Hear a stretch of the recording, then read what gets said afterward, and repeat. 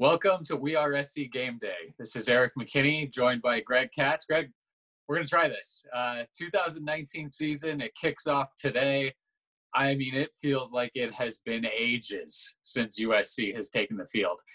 We have kickoff tonight, 7:30 p.m. Fresno State comes to the Coliseum. And really, it's Fresno State. It could be anybody because this game is all about USC. It's about how they bounce back from 5-7. That is what people want to see. That's what I want to see. I know that that's what you want to see. Clay Helton, the USC Trojans. We want to see how this thing goes. Quickly, your take on what the season opener sort of means to you in terms of the 2019 season. Well, it's kind of like spring. Spring is like renewal. And whatever starts, we're going to find out. We're done with questions. We're done with debating. We're done with the civil infighting. I had my bagel and cream cheese this morning, a tradition for me for the first game of the season. And, I'm ready to rock and roll. I think there's an excitement level that will build. The fact the game's at 7:30 adds just a little bit more intensity to it. Hopefully it's a comfortable day. It seems to be a comfortable day out there. And, by the time kickoff, I checked, it says 77 degrees and, it'd still be a little bit light. So that's cool. And, hey, the new press box, everything, fans, the only thing we got to see is how are the Trojans going to play? If they win and don't look good, that's not a good sign. But if they win and they look good doing it, it could get very exciting. Look, let's go back through it. I mean, again, it's the season opener. So what we have to really talk about that has happened has been sort of a wild offseason. You had the 5-7 year. Cliff Kingsbury was going to come in and fix everything. He was here for, I think it was 34 days, just a little bit over a month. Obviously, didn't end up being the answer. He goes to Arizona. But that looked like sort of the big splash hire that you were going to make. Graham Harrell ends up being the guy, and it's sort of a rebound. It's another Texas Tech quarterback, another air raid guy. He certainly came in and talked the talk, and so far they've walked the walk. Again, this is we're talking spring ball, we're talking summer PRPs, and we're talking fall camp. But I am excited about this offense, and I loved USC's sort of tailback, running back centric offenses, power football, all that stuff. I know a lot of USC fans love all of that. I am so curious to see how this offense works. And again, when you're talking about there being an opponent tonight, I want to see the offense. I think so many eyes are going to be on how does this work? Is this something that USC can run? Because on paper, you look at those wide receivers, you look at the potential of JC Daniels, you look at the running backs that are back there, and Graham Harrell said it, a lot of the players said it, you just haven't seen this kind of offense run with this sort of 4- and 5-star talent. I want to see how it works. Personally, I think we could see some growing pains early, but I think it's going to be good. I think it's going to be a pretty dynamic offense, and I'm excited to see the wide receivers really sort of get loose and work against a Fresno State secondary that has some guys but is not deep. Well, there's so many questions and there's so many directions it could go. Number one, they haven't played against anybody else's defense, and their defense hasn't gone against somebody else's offense. But the idea about the offense is, I agree that, with skilled players, this could be a real different sort of looking, air raid. On the other hand, it's not like the air raid, nobody's seen it. I mean, the Mountain West Conference sees it. So it's not going to be any shock. The only shock value, and I agree with Graham Harrell, is you have to execute. He's got players to execute.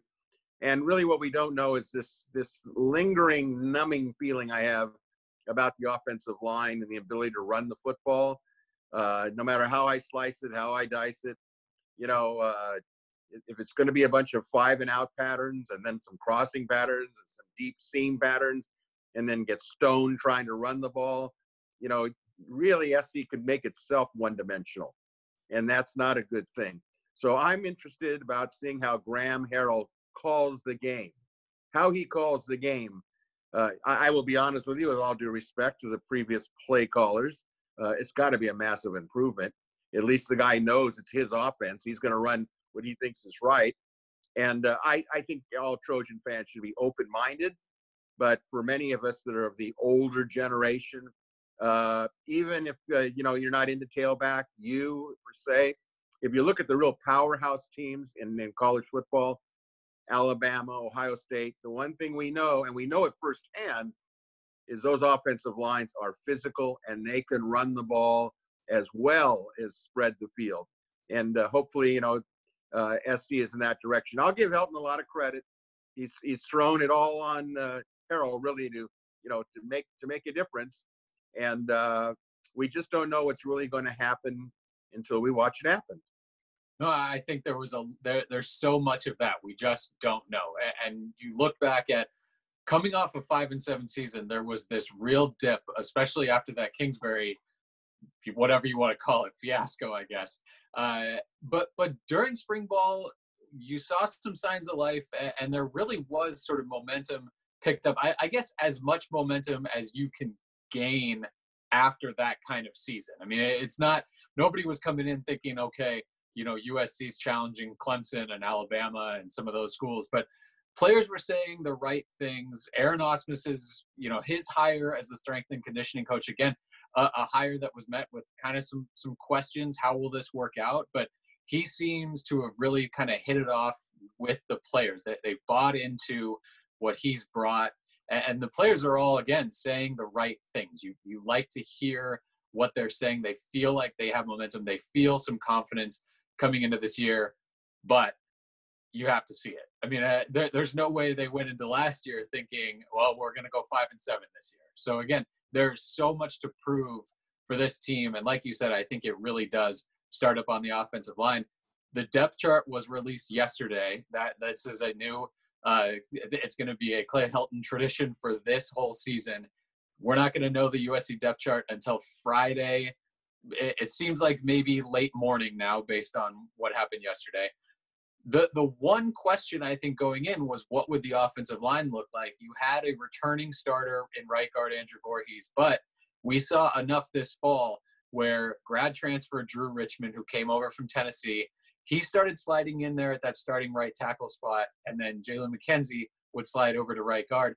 That's the way it wound up going on this initial depth chart. Curious about, from you, what you saw and what you think about that move. Well, I thought the move was really good move, although I thought it was inevitable. You don't get a grad transfer that started in the SEC, albeit there wasn't one of the better lines of, in the SEC. Tennessee kind of really sucked, if you really want to know. But, he could be an improvement. One of the keys is he's going to try to show the NFL that he can play at that level, so he's motivated.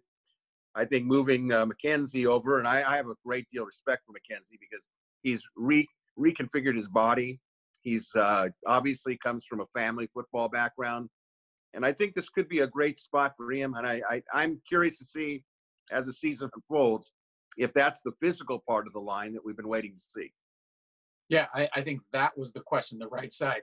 Once Elijah Vera Tucker sort of slid in at that left guard spot, really, the first day of spring ball, that left side was stabilized at, with Austin Jackson there at left tackle, Vera Tucker at left guard, and then Brett Nealon at center. The right side was the one where you kind of had some questions because, again, Chuma Edoga left to the NFL, went off to the NFL. So you had a spot at right tackle, and Jalen McKenzie, the thought was maybe he's a better guard than a tackle, and that's what we end up seeing. I think watching how the right side of the offensive line does in this season opener is going to give you sort of a lot of a sense of what the offensive line is going to look like throughout. I think this is something where a lot of people, and really, everybody, when they talk about the first game, it's, hey, that's a start, and then you build and you build and you build. I think this first game is going to give us a real sense of what this offensive line is. If they come out and they're pushed around by what is going to be, in terms of the Fresno State defense, their best unit is up front, specifically right in the middle of defensive tackles. So Fresno State up front is not going to get pushed around by anybody this year. USC, I think, with their offensive line, needs to come out and make a statement early. Again, we talked about the wide receivers, the running backs just kind of going everywhere. It's got to start up front because Stanford is right around the corner. And then you've got Utah, Washington, Notre Dame, those three. And we'll talk about those over the next few weeks. But you need that offensive line to take a big step forward, I think, in this first game. Well, we don't know how good the SC defensive line was when they went up against the offensive line. We went through this last year. It's going to be a great defense. They're not going to, they're going to control everything. And obviously, at the end of the season, they weren't controlling anything. So I don't know. I think the first game, for me, I'm going to be looking at the physicality. I know people are sick of hearing the word physicality. I'm sure the players are sick of it. But, it really gets right down to making comparisons between Ohio State, Notre Dame, Alabama. I'm not expecting them to be that. But I think this is the 5 best linemen that they have. I don't think there's a silver bullet waiting in the wings. There's no 5-star true freshman that's going to move into anything. I'm sure Tim Drevno, the offensive line coach, he could tinker with a few other things. Maybe, you got Didich at center. Maybe he tries guard a little bit. But I think what you see is what you're going to get. So hopefully, number one, they're physical. Yeah, I mean, I think the offensive line is really the key, and that's really the only position that's worth talking about in terms of what could happen. The wide receivers, Michael Pittman, Tyler. I mean, do you have 20 minutes? Michael Pittman, Tyler Vaughns, Amon-Ra St. Brown. What we saw from Devin Williams in flashes during the spring and the fall, and then you've got Velus Jones. I thought this fall for not participating in the spring, for coming back in the fall. I thought he was outstanding in this offense. And then the 3 true freshmen who absolutely will see time tonight. John Jackson III, which a phenomenal story. I think everybody in the stadium is rooting hard for him. Get that first catch, maybe that first touchdown right off the bat here. And then Drake London and Munir McClain. These are 3 true freshmen you're going to hear a lot all season. Again, it sounds silly because those top 4, top 5 wide receivers are so good.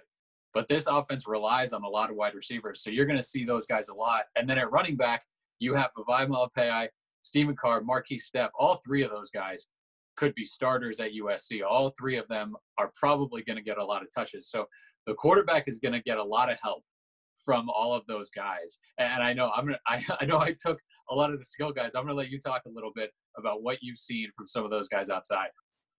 Well, it's going to be the question of credibility because they've all been told that they're going to all play a lot. So we're going to see tonight if they're all going to play a lot. And they're going to go by what the coaches told them. So, it makes no difference to me whether, I'd rather not see them drop a ball. But you know what? They got to get in there. That's the only way you can get experience for the young kids. I don't see a team in the conference or that many in America that could stack up depth-wise for the quality. There's no denying it. There's NFL guys all over the place. I'm not saying any one particular one's a first-round draft pick shoe-in, but there's enough of them. And I think the running backs, as you said, I agree totally. They could start for most teams in the Pac-12. What SC has to be very careful about is because of recruiting, they've got to make sure when they have a running back game that they actually have a running back game. Because if these running backs all sit there and don't do anything other than catch a pass, the bottom line will be there's kids watching in the stands who say, well, if I go to SC, I'm just going to be a pass catcher. Nothing wrong with that. But, running backs want to run the ball. So it's going to make for an interesting question. Yeah, and then we've talked a ton about the offense without getting into the quarterback. JT Daniels named the starter towards the end of camp.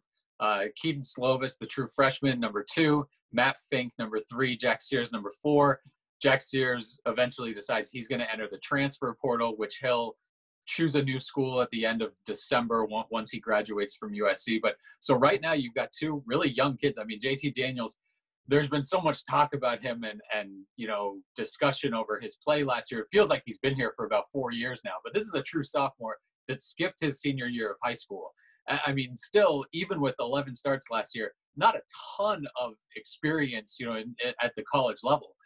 But he's going to get the start. I think that he's so much more comfortable in this offense. You talked about the offense last year, and I think the offense last year, I think the USC defense knew that the offense didn't really know what was going on. I think everybody in the offense knew. I think it affected so much beyond just the actual offensive play. I think that had a real negative effect on maybe the entire program, anybody affiliated with it. So I think the offense taking the field here, knowing this is what we do, this is what we do well, and knowing they have this offensive coordinator now in Graham Harrell that knows this offense inside and out, and he knows how to use it. And so I think that gives JT Daniels a huge step up this year. We're going to see what happens. He's going to have to deal with however the offensive line, winds up performing. And he's still not going to, escape the pocket like some of these, Heisman Trophy winning quarterbacks of late. But he does have the support, and he did seem to develop, that chemistry with these wide receivers during the fall. So as much as I'm interested in watching how the offensive line performs, JT Daniels could make a big statement tonight with how he plays. I think he has to. I think when we talk about a lot of questions about the offensive line, I think there's a lot of questions about JT Daniels. He's no longer the Gatorade Player of the Year. He's no longer the golden child for modern day. He's a sophomore quarterback starting at SC and was named that. He deserved to be it. But, the truth of the matter is, if Jack Sears was still on the team, who knows, people will be calling for Sears. But, of course, we know that Jack was four-string. But you got Keaton Slovis. I think it was a real roll of the dice by Helton and Harrell to name Slovis. Not that I don't think Slovis can be good. I do think he can be good. But you got to remember what the team thinks. The team is probably going, okay, we like Jack and what have you. If I'm a senior, I want to see wins. I don't want to see experimentation with a backup quarterback coming in if JT, gets hurt or has to come out. Thing about JT is I don't think it's any secret. People question his manliness in the pocket, for lack of a better word. That may not be true. He may be as tough as nails, but there is that sense that maybe he doesn't like to get whacked around, and we all know he doesn't have the escapability of, let's just say, think. Okay? And, against Fresno State, we'll see. I hope for JT really that part of the growth process is that he grows into, okay, if they hit me, they hit me. And, but where did the ball land? And that's important to me because not only does he have to prove it to himself, he really has to prove it to his teammates that he's a tough hombre, just like the rest of them. He'll throw the pass. We'll see. When we talk about what was I looking for the offensive line, the physicality. I want to see leadership, and that comes in the form of I can take a hint, and I'm not afraid to get out of the pocket. And we'll see. I still think the jury's out. So the offense is definitely going to be something to watch, where the jury's kind of out on every spot, because you do have a lot of potential almost everywhere, but we're going to see what the production looks like against Fresno State. Flipping over to defense, I think it's the same kind of thing. You look at the defensive line and it's like, wow, there is a ton of talent there. Let's see what happens, because there was a ton of talent there last year and things didn't quite come together. I think the new defensive line coach, Chad Koha'a, I think he was congratulations on that, by the way. Thank you. I think he was a huge addition. He seemed to really click with those guys up front. He talks about playing across the line of scrimmage. He talks about gap integrity. You could tell early in spring that he took a look back at some of that film last year and he was going, this is not how we're doing things. And he really sort of tightened things up. And you heard a lot from those defensive linemen saying, this is what we needed. We really are taking to this, and I'm excited to watch that defensive front. I'm going to steal him before you can get to him. Drake Jackson's going to be one of those guys. I have a feeling he's going to do something tonight where everyone's going to go, okay, that's what they were talking about. And I hope, because we certainly have talked about him enough. But you have a senior like Christian Rector back, and then those guys in the middle, Jay Tufele, Marlon Tuipulotu, Brandon Peely. There are a lot of guys up there, and they really need to make plays against the Fresno State offensive line that, again, has a couple good players in there, probably an NFL guy at left guard, a returning starter at right tackle. But this is an offensive line that you need to go up against and make a statement against if you're USC. Well, I think, the interesting part is that Fresno only returns 2 starters, and but they run a program, they have a system, and you can't dismiss that when you have a coach that knows the system, and he's been in it now for, what is this going to be his third year, fourth year? You know, they've won, and they keep getting better. So by this time, he's stalking that system, redshirting guys. And, you know, Tedford has never won in the Coliseum. He's 0-6, but he's always been competitive for the most part. And this is something that, you know, you can't downplay. I think the key here is when I look at the SC defensive line now and I see Coach K coaching him, I envision a Utah defensive line. That's what I expect to see. Okay. And I think that they're aggressive. I don't know if they're so fast coming out of their stance, but they are aggressive. I think they're going to be better coached, better technique, which is going to make a big difference. And if, you know, any one of those guys can get to Drake Jackson, he's the real deal. I don't often say somebody's a real deal, but you know something, he's gonna make a few mistakes. He's gonna be wide-eyed, but like you say, it's gonna be hard to keep your eye off of him when he's coming off the edge, because he made a lot of plays in spring ball, intercepting a pass. You know, he's a ball player, and a guy like that can make a huge difference on a defensive line, even as a young true freshman.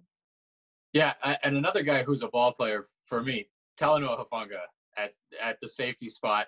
Again, we got glimpses of him last year before he had the injury, the broken collarbone. I think this kid is special. You know, he's a true sophomore without a ton of experience, and I'm not going to throw around Troy Polamalu comparisons to a lot of people. I think he this year could start giving you those glimpses that remind you of Troy. Maybe not as fast just in terms of straight line speed, but boy, he is around the ball a lot, and he just sort of has that energy and enthusiasm when he's out there on the field. But this is a very young secondary, and I think you're looking at some corners that are probably going to get tested by Fresno State, even though they're bringing in a quarterback with almost no experience. Well, I think the bad news is they're inexperienced at the corners. They're extremely young, but the good news is look who they practice against. I mean, they're practicing against one of the best wide receiver units in the country. I don't know many teams are going to have that amount and depth of wide receiver talent. So we may be looking at a secondary that looks not as good as it really is in practice, because they won't be facing these type of receivers in a regular game. And I will say this, it's going to be all about making sure you don't have broken coverages, that you stay in your right technique. I think Greg Burns, the new first-year defensive back coach, has done a good job with them. I think he understands them. I think they, you know, coaching-wise, I think just as an overall blanket on it all, I think there's a far better coach team than we've seen under Clay Helton. You know, a lot of times, like a Sam Darnold disguises, you know, some real big mistakes and technical issues. But, you know, I like what I see. You know, it's going to be a question of that front. They put the pressure on. It'll help the secondary a lot. My key on Talanoa Hufanga is, you know, some guys, they hit so hard, they actually hurt themselves. And, you know, that was one of the things about Polamalu is he hit so hard, but he never seemed to get hurt himself. And, you know, that not a lot of players can do that. So it's going to be interesting to see how that shoulder holds up as the season progresses. Yeah, again, I think this Fresno State team probably gives you defensively a really good picture of where you are. Jeff Tedford, the things he does well as a coach, and what he can get his offense to do. There's a tight end there that could give teams fits. USC is going to have to be sound against him. And, you know, he's going to use formations. He's going to try to trick that, you know, young secondary. They're going to be ready to go. So USC, again, they're going to need to be buttoned up against this Fresno State team. Talent-wise, no, this is not a game. I think I've said it before. Fresno State is like a four-seam fastball down the middle. This is a team that USC, if they're going to take that step forward, if they're going to be a good team this year, this is a Fresno State team that USC should be able to handle. If they are not ready, if they were unprepared, this is a Fresno State team that could embarrass you by running right past you. So for me, that's what I want to see. I want to see USC come out, turn the page from last year, and take care of business. Well, I think we only have to bring up two previous teams, UNLV and Western Michigan, to say, are we going to overlook these are much, this team, this program is much better than UNLV and Western Michigan. Yes. So if they take that same outlook, which I don't think they will, certainly hope that they won't, they'll be in a game. I think the Trojans have to start off fast. I think they have to score. And I think they have to put their foot on the accelerator and pretend they're playing UCLA for 4 quarters, because I think it's important for their own self-esteem, because we know, as you've mentioned, tonight is the last, if you want to say, exhibition scrimmage, with all due respect to Fresno. I mean, after Fresno, it's like, you just look at the odds makers. They're going to tell you all you need to know. We should touch on special teams briefly if we could. I'm looking forward to Ben Griffith's kicking tonight. I think that's going to be exciting. And I think McGrath coming back from his leg injury is look good in practice. Yeah, absolutely. I'll agree with you there. But again, let's fast forward to tonight. I want to get to this game. I want to get this season started, because I'm very curious about how USC starts off this season, because again, like you said, the competition dials up to 11 right after this game. It gets tougher. So we'll see how it goes. For Greg Katz, this is Erik McKinney. Thanks for watching WeAreSC. Erik McKinney here now with Darrell Rideaux. Darrell, 2019 season, we're here, we made it. Opening day, opening night tonight, USC, Fresno State.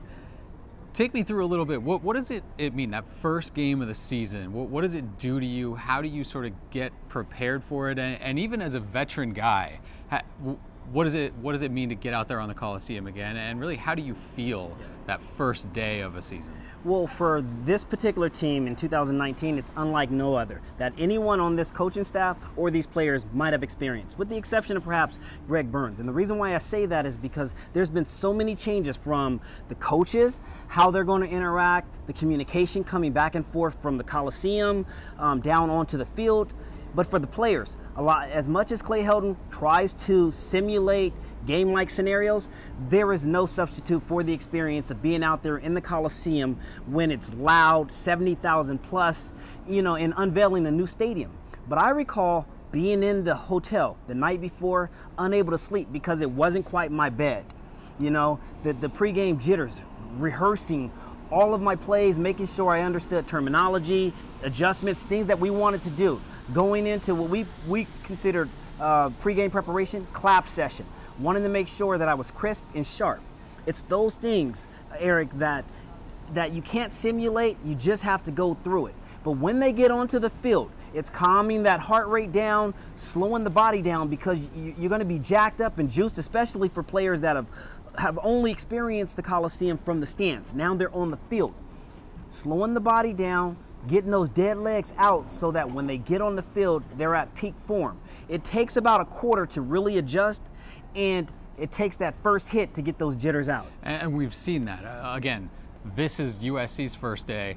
We've seen a ton of games, and I think calling them sloppy would be, maybe praise for them. A lot of missed tackles, missed assignments, penalties. Why is that in the first game? And this is something we've seen from USC really the past 2 years. That first game, teams have come into the Coliseum, Western Michigan and UNLV, and really kind of run all over them through missed tackles. What is it about that first game? We heard Christian Rector talk a little bit this week about those are first game mistakes, missed gap assignments and missed tackles. Right. And when you talk about going into the first game, you have to think about what happens during camp.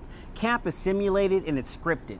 So it's a controlled tempo and a controlled chaos. But when you get onto the field and live bullets occur, the speed and the tempo increases and it magnifies. And because of that, perhaps the angle that you were taking in practice is slower than the degree that you have to come downhill with. So for many of the players, when I talked about controlling your heart rate and your tempo, but it's also making sure that you're in proper alignment and assignment, because if you anticipate that things are going to occur like they did in practice, wrong answer. This is a team in Fresno State that is trying to prove that they belong on the same field as USC. So they're going to try to take the fight to the Trojans. And as a result of that, oftentimes what you see is poor mechanics, fundamentals break down when guys get fatigued early in the game.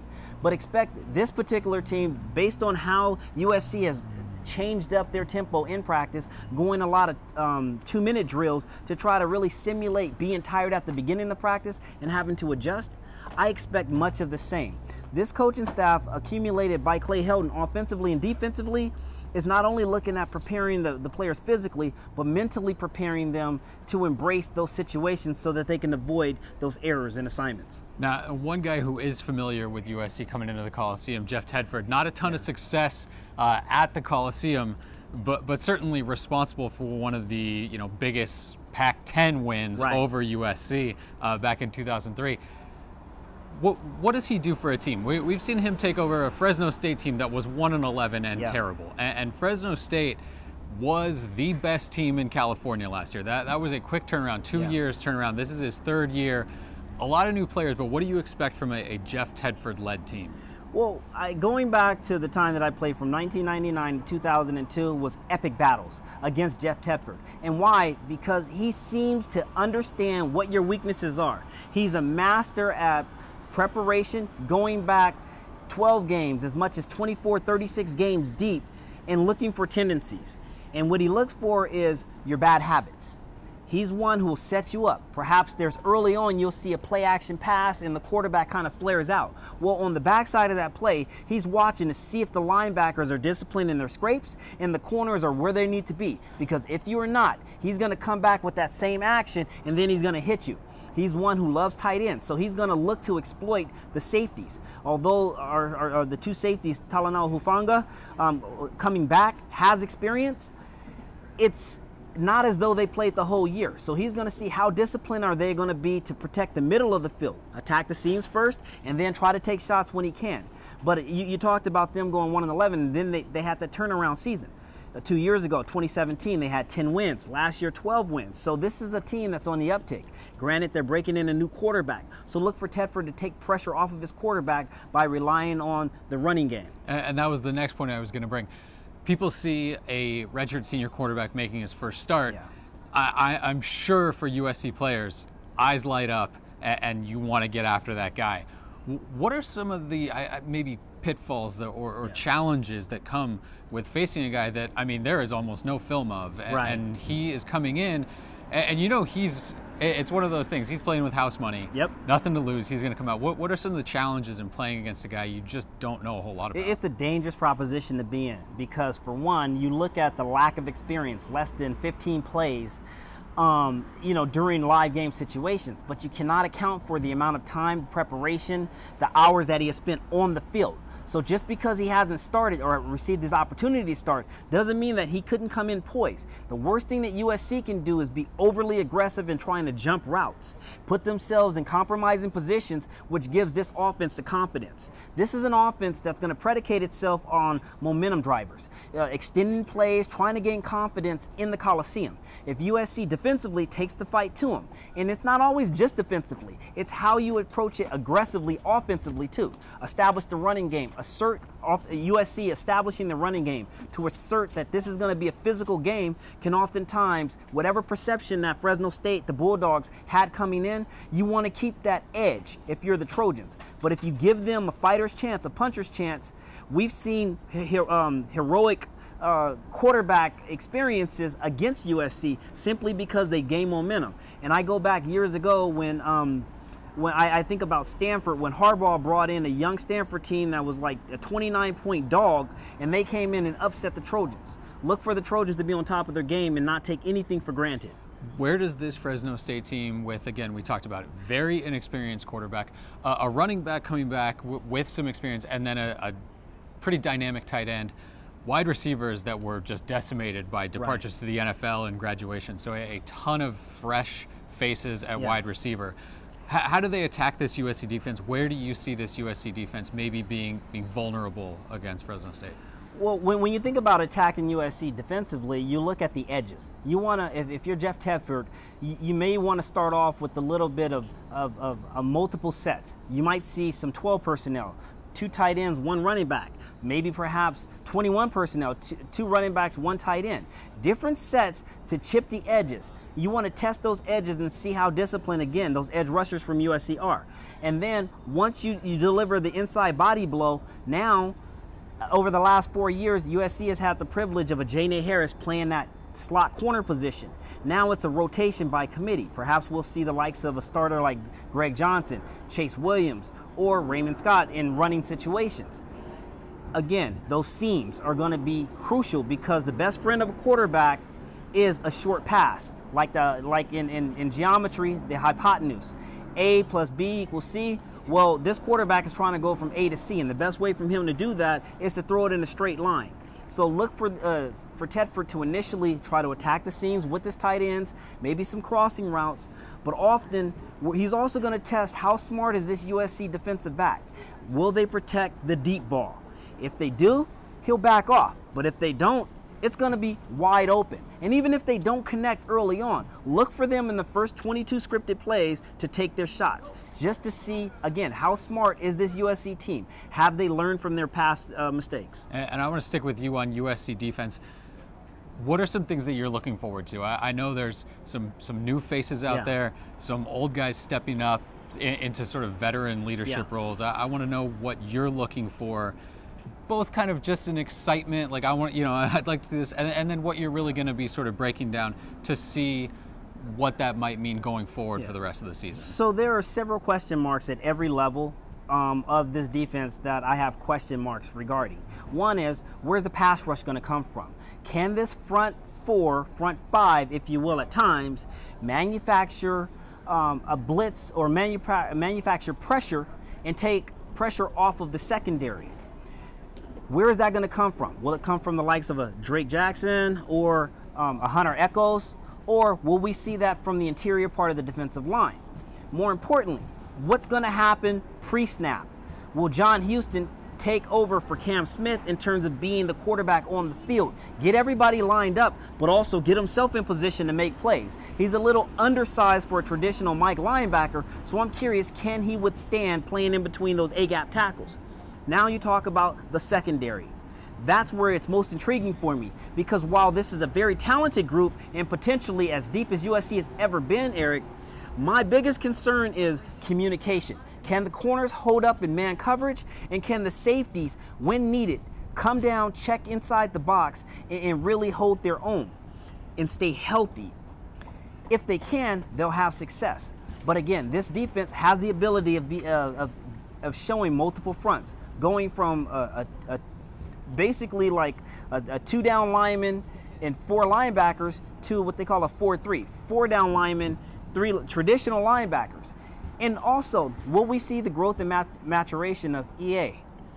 That's going to be critical for us, because if USC is going to have success, the linebackers are going to have to be very active. So a lot of question marks, but really it all starts on how well will they play as a cohesive unit and protect themselves against the deep ball. And then last thing, give me a prediction for today. What do you see in terms of how SC plays, and then maybe a final score too? Well, I'm excited. This is a group that's feeling like they're underdogs that should come into this season rated, considering how many 4- or 5-star athletes that they have, Eric. But when I think about what I'd like to see explosion on the field. What is Graham Harrell going to do when he starts showcasing these new toys that he has? And defensively, can you manufacture in the first half of the game enough 3-and-outs to give the offense a second wind? So from a score standpoint, be very happy if I saw 35 to 15, somewhere in that range, with scores coming late from Fresno State. But I'd like to see a lot of 3-and-outs early, and I definitely like to see USC's offense sustain long drives. All right, that sounds good, Darrell. For Darrell Rideaux, this is Erik McKinney, WeAreSC.